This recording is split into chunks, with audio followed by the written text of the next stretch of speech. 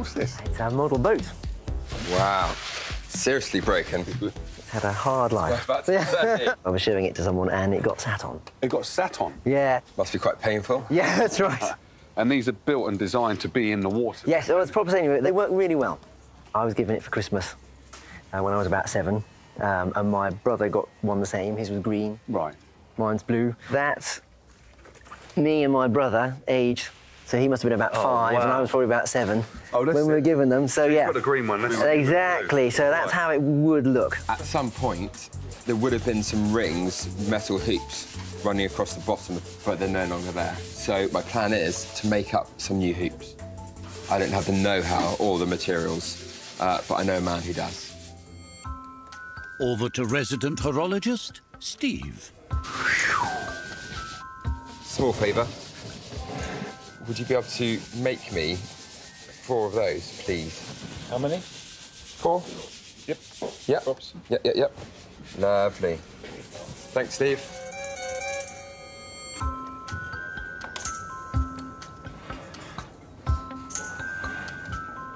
So the hardest part, without any instructions or maps or drawings, is to work out where everything goes and make sure that it actually stays afloat. With no nautical experience, Will's all at sea with the rigging. I need to see about fixing this bit here. The plan is to use some of this bamboo here, drill a hole into the top piece and the bottom piece, and glue it on the inside in place, and that should give it the strength that it's going to need.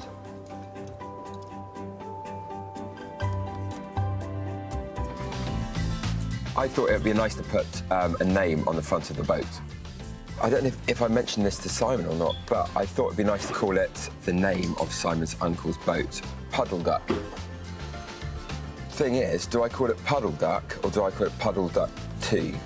I think that'd be a really nice touch. With no idea about Will's extra puddle duck finishing touch, Simon has returned. Oh, my goodness. Wow. Oh. He hasn't done that for a very long time. Oh, that's lovely. Now, you had a boat, did you not? Did you have a little boat? And did your boat have a name? Yes. What was your boat's name? Puddle Duck. Right, well, I thought it'd be quite nice to have on the front. Oh, look at that. Oh, how lovely. Oh, that's fantastic. That's lovely. Oh. That's amazing. Thank you very much. That's lovely. Uncle Bill would be thrilled. Yeah? He would be absolutely thrilled with that. Absolutely Yes. lovely. Yeah. So the big test now is to see if it floats. Yes. We filled up a sink. No. You've got to be the first person to try it out.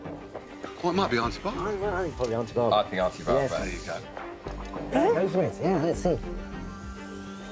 Oh. Yay! There we go. Amazing.